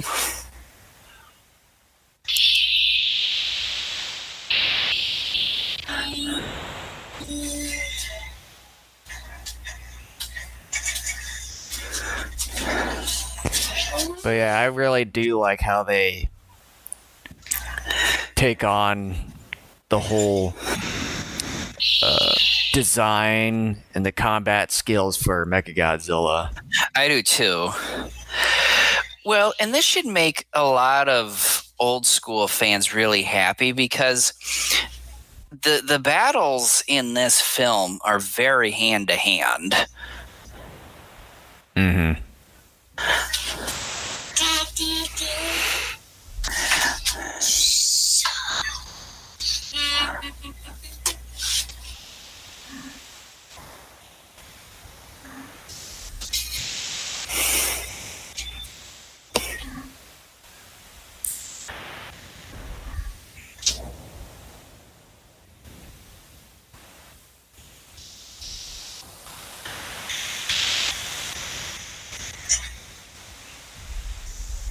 Boom.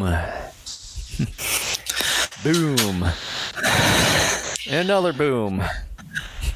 We are like 100% synced up here because every time you said boom, it went boom on my end. I think that's probably the first time ever since I was about we to say started that. doing the commentary thing. Because typically one of us is like a few seconds ahead.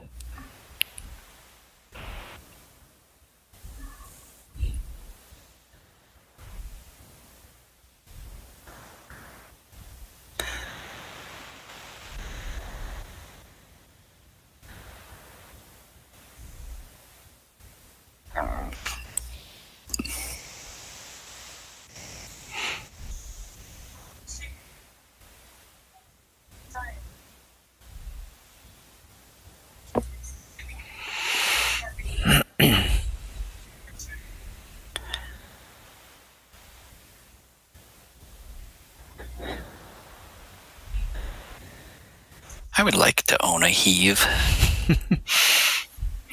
It's kind of funny how a thing that small would be able to generate an entire city of Vegas for a week. Yeah, I mean, that's got to be nuclear power or something.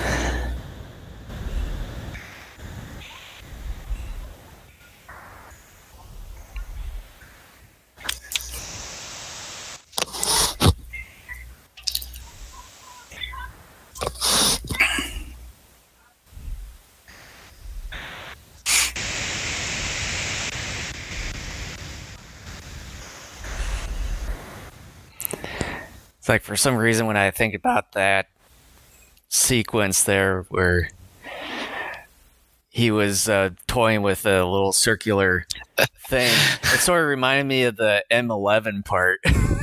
Oh, where yeah. they were, exchanging like those little mini The CD discs. discs Yeah. in his head to program him. I kind of like that little comedic moment there. Yeah, I didn't realize that. Was that intentional or not? Is the question. Who knows?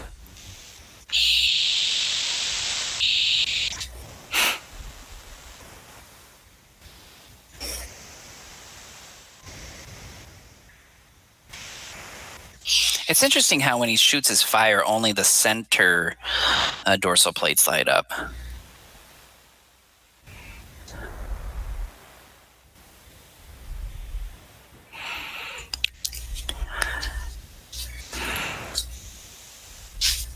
I gave the likes of that to be the last one. Yeah, it'd be funny when he runs out all of a sudden and just prematurely explodes. I thought that several times too.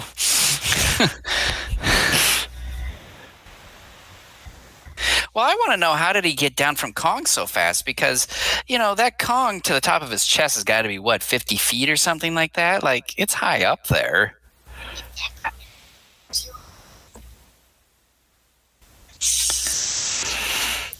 Maybe 25.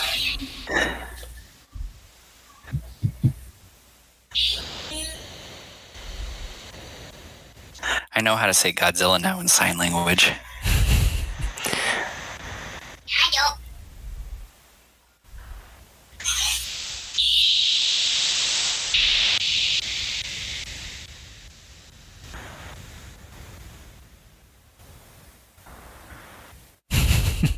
He's like, really? A little bummed.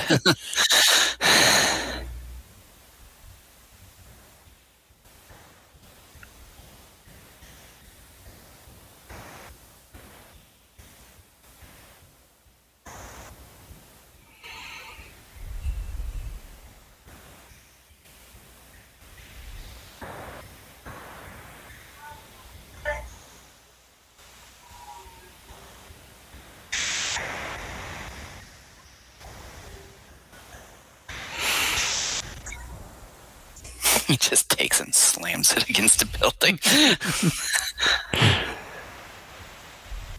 Well, you gotta do it somewhere. Well, I know, but it's just like, this looks sturdy. Whack.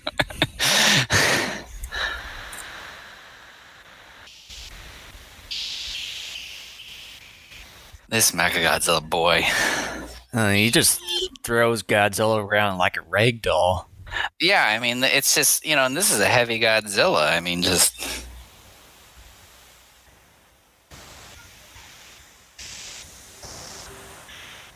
For the first time in franchise history, Kong is fighting Mechagodzilla. Yeah. Well, and sort of teaming up with Godzilla to beat him. Well, yeah.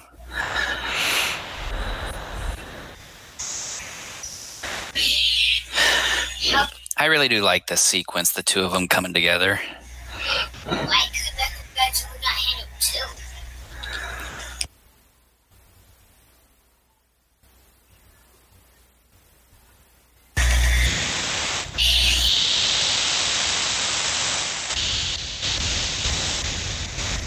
Yeah, and see Gosh, that. Godzilla just keeps getting the crap kicked out of him. Well, and see like that, using the energy when he like punches Yeah. Godzilla. That's the sort of thing that I was talking about earlier, where it probably was most Right, me effective too. against Godzilla.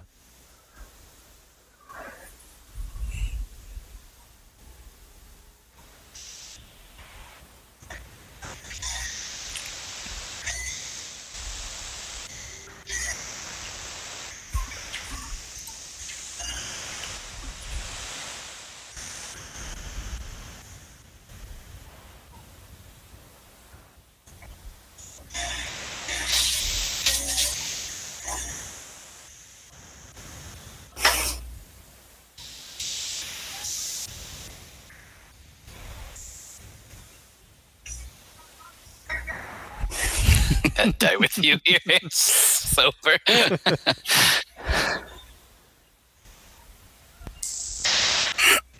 You know, that dysfunction, like, it didn't really actually disable Mechagodzilla. Like, it just created a quick little hitch in it. It might have been, yeah, just enough to create an opening, but maybe not that much.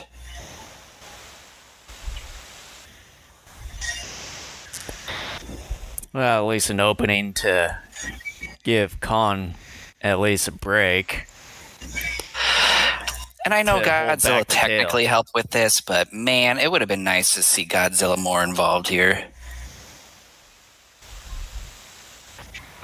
Considering this movie is mostly about Kong.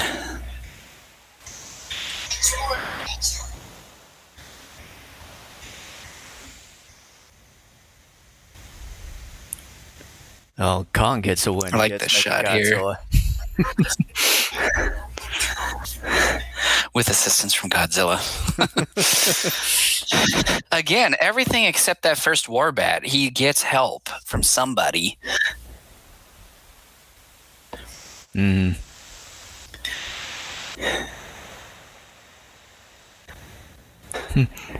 Huh? What?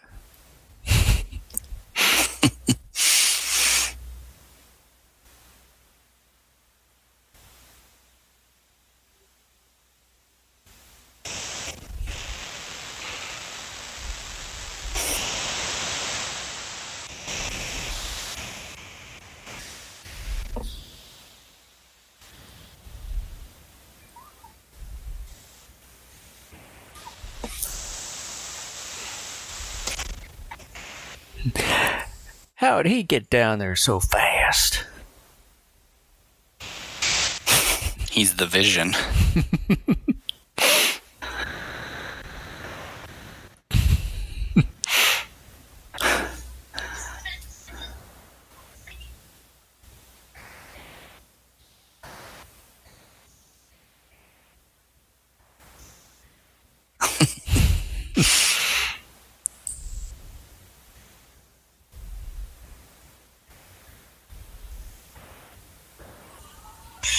That always gets me to jump a small bit because it's just loud enough.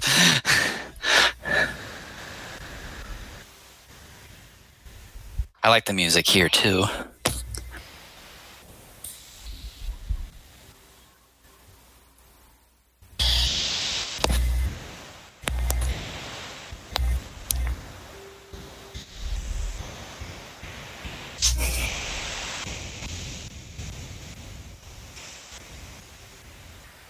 Major props.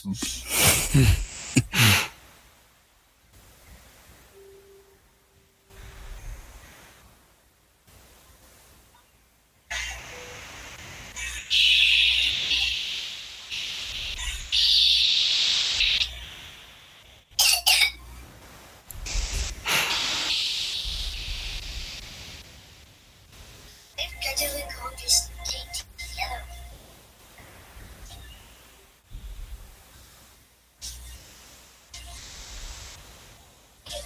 Finally take it off. So swaying this anyway. It's really thick. You didn't have to wear it, pal.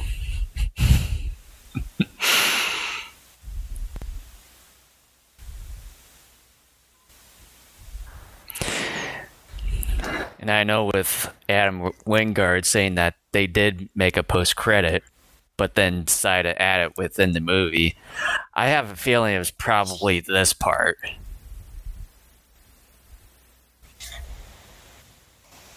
Where they were back in the Hollow Earth with Khan there. I think it's wise because we don't know what the future holds for this. Because, you know, Toho's doing their own thing now. I don't know if Toho wants to compete with this. I want to see more. I really do. But I just know in Toho. And All that's right. it. That is the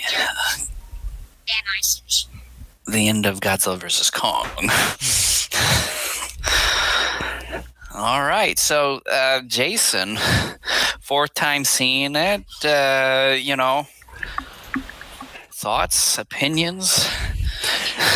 To me, I think it gets better and better, although still some of the shortcomings when it comes to the human elements, where I think it would be nice to sort of have some sort of balance in between, like what we've discussed a couple weeks ago about the shortcomings of Godzilla vs. Kong. But other than that, still very, very entertaining movie.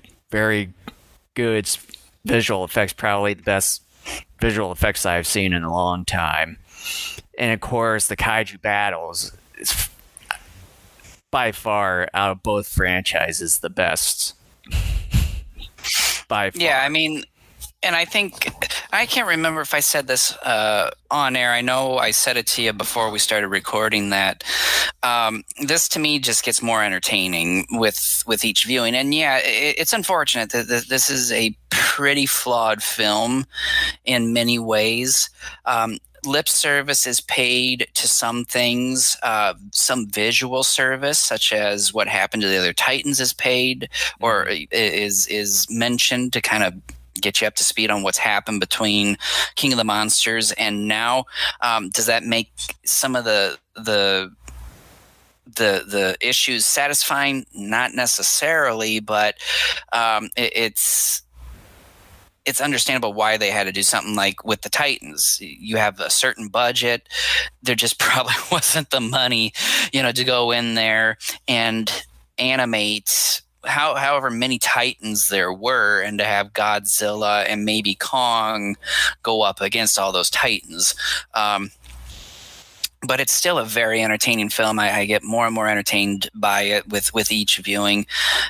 Flawed movie. I mean, in general, no movie's perfect. And I talked about how last podcast too, that I've been, in a general sense, slightly disappointed with the MonsterVerse in the terms of, it seemed like with Godzilla and a little bit with Skull Island that maybe we were going to go into a more sophisticated, mature storytelling approach with this series, and what it's become is sort of the typical, monster punches monster, which is fine, but we already have a bunch of those other films to revisit if we want to. And I was just hoping for something a little bit different with this franchise. It's still good, and I've realized I've been very harsh on King of the Monsters over the last almost 2 years now, and I've been a little bit more not forgiving's not the word, but just more, I guess, accepting of what it is. And I've always found that film to be entertaining. I just, like I said, was disappointed because it seemed like we were going to go in one direction, and I was really looking forward to that. And then we went almost the exact opposite. And that was my biggest hang up with King of the Monsters, is that it just, like, we abandoned the type of storytelling and artistry that was set up with that film. But Godzilla vs. Kong, very entertaining film. I love it. There's, at this point, there's 13 more days while it's on the streaming service. I'm going to try to watch it as many times as I can. It's going to be hard because Mortal Kombat's coming out here in like a few days. Yeah, I was going to say that's probably the only thing that I'm now looking forward to with Mortal Kombat coming out next week. Yeah, so it's going to be hard to try to figure out some balance there, but just try to watch the heck out of this thing as many times as I can before it disappears for a few months. But hopefully, like Wonder Woman 84, we don't have to wait any longer than maybe 2 months, because it was just a hair over 2 months from the time it left HBO Max to when we got the home video release. So I'm hoping it's kind of a similar time frame. Sooner would be better, but I know that's not gonna necessarily be the case. But yeah, I really love the film. It's very enjoyable. It's fantastic. Yeah, with it being basically the hot ticket right now since the beginning of the pandemic. With the grossing, I think it just passed the 350 million globally here, and I'm not sure how long it's going to actually take. To me, I think it sort of depends on how long it's going to be in the theaters, and with it being as popular as it has been, like basically the first real blockbuster, as you mentioned in the previous episode, since the beginning of the whole situation that we've got going on right now. So to me, I think that sort of depends on how long it lasts in theaters from when it leaves until they bring it out onto physical media form. The thing is, though, it's gotten to a point, and I've noticed this with a handful of movies every year, and it happened with Wonder Woman 84 even. When it came out on home video, it was still in some theaters. Okay. So we're kind of at that point where they're, and I don't know, and the pandemic, I'm sure, is probably part of it. They know people are thirsty for media, and some of these studios want to recoup some of that money. They know they're probably not going to get all their money back. And so physical media, both in and even digital downloads, is one way to get that money. Yes, they're making money right now. A lot of that, though, is overseas. Mm-hmm. But, you know, money still is money. But right.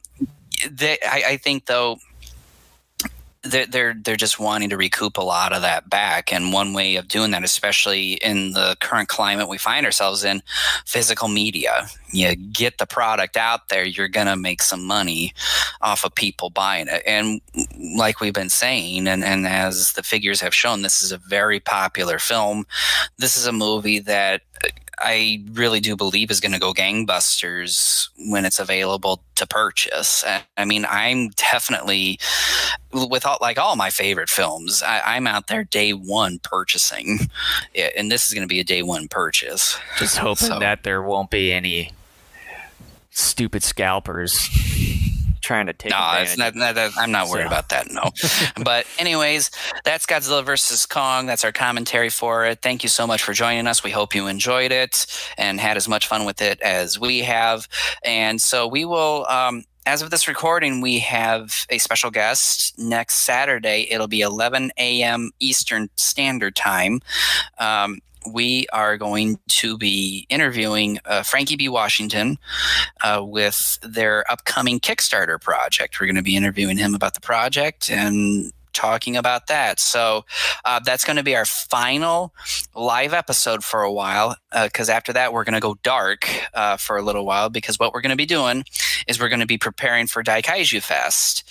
We've already been working on that a little bit over the last month and a half or so, and really after next Saturday, really from that moment up until, you know, we get the premiere of DAIKAIJU Fest in early, middle-ish July, that's the last you're going to hear from us, at least in terms of a podcast form. So just want to let everybody know, we're going to try to do the best we can to just market the heck out of DAIKAIJU Fest. We're really excited about this year because we actually have more time to think about things and to produce the show as well. We think this is going to be a fun DAIKAIJU Fest this year, so we hope you're just as excited as we are. Yeah, because I'm thinking about tomorrow starting to come up with some of the marketing stuff as far as advertising DAIKAIJU Fest 2, and probably start doing that maybe the day after when we do our interview with Matt Blair and Frankie B. Washington. I think Saturday. It's just Frankie joining us. I don't think Matt's going to be joining us. Okay. But yeah, probably start doing the advertisements for DAIKAIJU Fest 2. And I know I've been in the middle of watching Jumborg Ace, which I'm going to be doing for one of my panels as far as sort of the overview of that entire show. I'm not sure how many episodes that I'm currently in, but I know I've been on the first disc, and I think there's 50 episodes total, and it seems like that they've fitted almost like all the episodes within one disc. That's what it sort of feels like, or just more than 50 episodes. That's how it feels like. But I haven't really gotten into that, I think, for the past week or so, but hopefully tomorrow and maybe later on today I should start getting back into that. And I think I might have one more left solo-wise before we do our whole shebang on what we're planning on doing. So, but yeah, thank you so much for joining us, and we're looking forward to talking to Frankie next week. We hope you guys enjoyed it, and we'll see you next week. All right, take care, everyone.